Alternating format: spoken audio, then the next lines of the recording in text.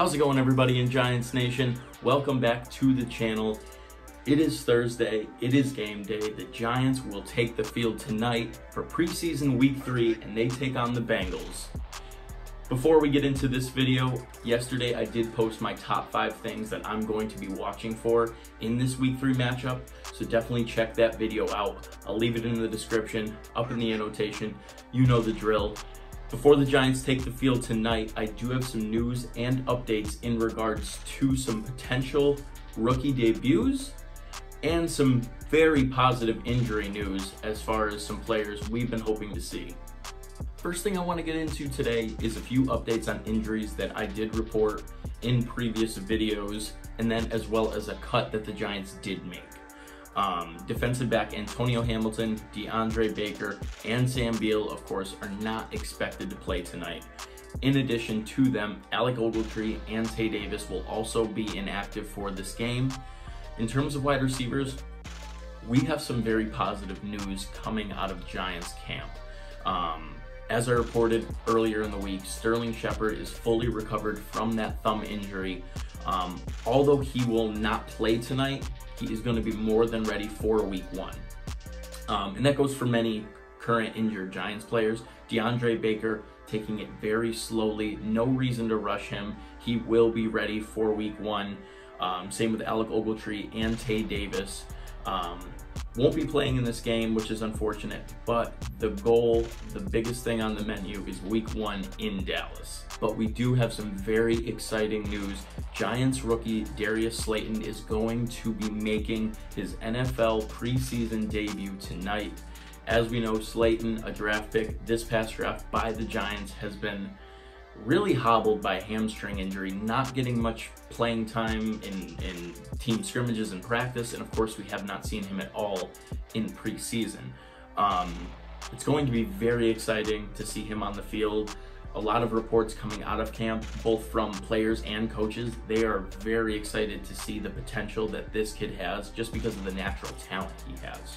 And it does look like the New York Giants have decided to move on from Damari Scott. The young wide receiver was cut yesterday. He did not travel with the team to Cincinnati. And it's simple. I mean, there's only so many people you can have in that wide receiver room. And so far in preseason, it's slowly becoming a very, very stiff competition. Guys like TJ Jones blowing everyone away. Alonzo Russell having good games. It's tough, but you know there are more cuts to come, so they're probably just trying to trim the fat now rather than just dumping all of them at once. Another guy that comes to mind, Reggie White Jr. It is a very, very packed wide receiver room, and Damari Scott is just going to be the first victim. Now moving on, there are some very positive articles and news coming out of camp about Evan Ingram. Ingram, of course, the draft pick of the Giants in 2017, broke out in a huge way in his rookie campaign, eclipsing over 700 receiving yards.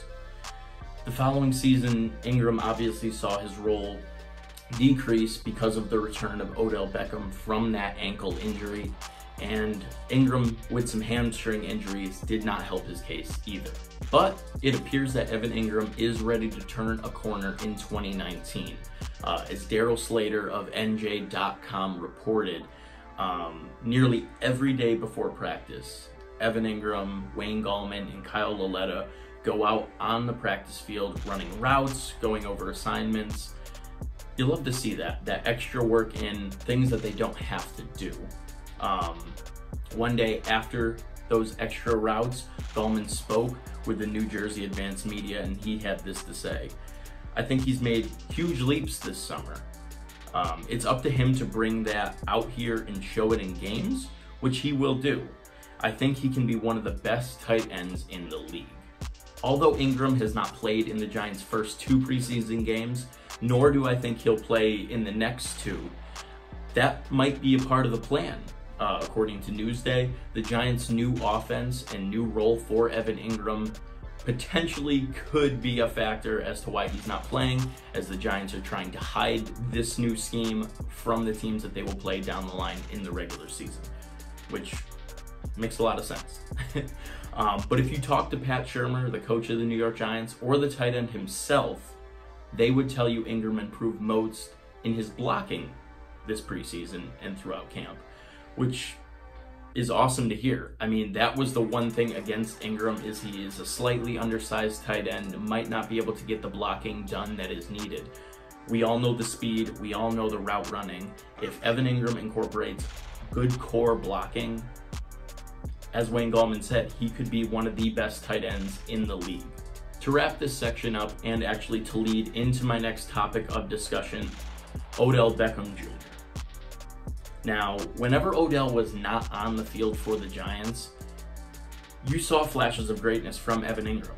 Eli's not constantly scanning the field looking to see if Odell Beckham's open, because you want to get your playmaker the ball. Instead, you saw the former Ole Miss tight end streaking downfield.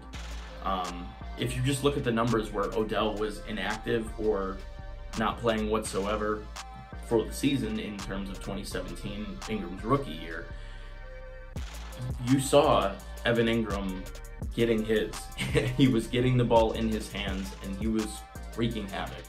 And I really think 2019, Odell out of the picture, this is going to be Evan Ingram's breakout season. And lastly, as I said, I want to talk about Odell Beckham Jr. First things first, for those of you who saw my recent video on Baker Mayfield and the comments he made about Daniel Jones, this is going to be a completely different video. All I really want to say is, Odell, please stop. I completely understand the situation. You feel betrayed by the team that drafted you. You feel they used your abilities and wasted some of your prime years with poor play on the field. But by no means did we send you to Cleveland to die. If we were going to send you someplace to die, we would have sent you and traded you to the XFL. Instead, we send you to a promising young team with a new quarterback and a very talented wide receiving group. With that being said, I will never say a harsh word about Odell Beckham Jr. I don't know if many Giants fans remember, but the period of time between our last Super Bowl win and 2014 when Odell was drafted, the Giants took a dip. The team from the city that never sleeps was missing its superstar, missing its reason for fans to come to the building. Now, us diehard Giants fans, we were there through thick and thin and will always be there no matter what. But there was something missing from the casual fan. I'm currently working on a video called Why I Am a Giants Fan, where I explain what my infatuation is with this franchise, which goes all the way down to dedicating my entire right leg to a sleeve of tattoos. I am Giants through and through. I bleed blue, and I always will. Odell reinvigorated New York.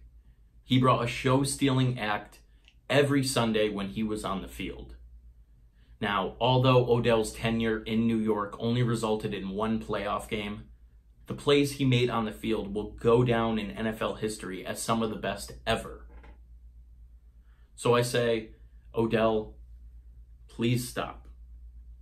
Stop the comments toward your former team and teammates, and let's just move on. The last thing I want to see is one of my favorite players of all time ostracized and abandoned and completely forgotten about by his former franchise because of comments made. Think about what Tiki Barber went through for a number of years after leaving the Giants. Odell, he'll always be one of my favorite players of all time. He gave me memories that I'll never forget. I just hope everything smooths out. I hope one day Odell will be welcomed back with open arms for the job he did in New York while he was here. I'm sorry to end on such a somber note, guys. I'm going to leave the links to the two articles, the NJ.com article about Evan Ingram and his new role. That'll be the Newsweek article in the description below. It is game day, so let's get hyped. Cincinnati Bengals tonight. Let's get another win in preseason. a few videos you could definitely check out, my top 5 things to watch in that game tonight. And as I said, that'll be in the annotation and the description below. Of course, Madden franchise, New York Giants franchise, episode 3 will be dropping today, so go check out 2 prior episodes. Beyond that, get ready for the game tonight, and I'll see you in the next one, guys.